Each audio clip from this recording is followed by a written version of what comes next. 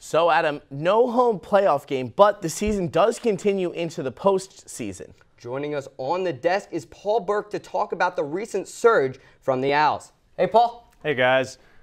A month ago, playoff hopes for the men's soccer team seemed slim to none, but this 5-game unbeaten streak prior to the loss against SMU pushed them out of the bottom of the standings and into the American Athletic Conference tournament.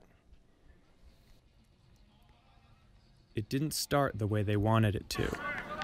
Just 3 wins in their first 10 games made a spot in the postseason seem very illogical. But with help from 7 seniors, this experienced Owls team turned their season around. 5 wins in their final 7 games, earning the Owls a spot in the AAC Conference tournament for the 3rd year in a row. We've relied on them all season to help our group, and certainly that doesn't change now. We get into the postseason, all those guys have played in big games. Even with a regular season double overtime heartbreaker versus nationally ranked SMU,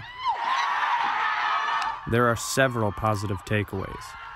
The biggest is knowing that Temple's season will continue with the 5th seed and a quarterfinal game Saturday in Memphis. This one hurts a little bit, but we got to regroup and we'll get ready for Saturday. It's definitely tough being the last home game, being the senior night, but it is what it is, and our minds are switched to Saturday.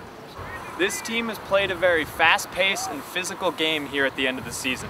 Pair that with strong play in between the goalposts, and this team can make a deep playoff run.